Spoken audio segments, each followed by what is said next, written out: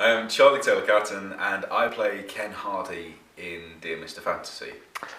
So, hello Charlie.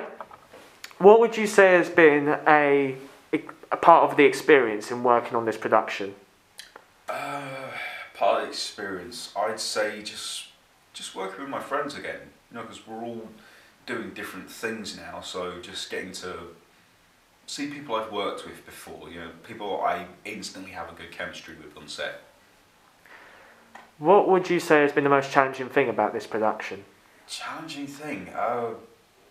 Honestly, I think the challenging thing is the character, because I've never played a character like this before. I usually play, you know, soldiers or dads, you know, more older, mature characters. So playing someone who's very arrogant, and because I've always had very low confidence, I found that very hard to play someone that arrogant. What would you say was your favourite scene to film?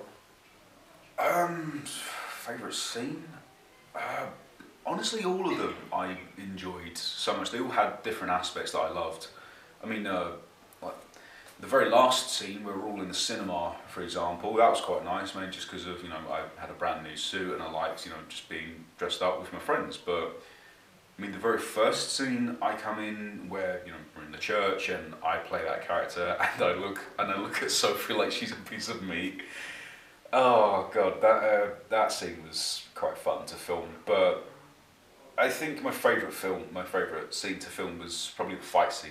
Mainly because, you know, that's my speciality. You know, moving into martial arts and stunts, that was more my thing.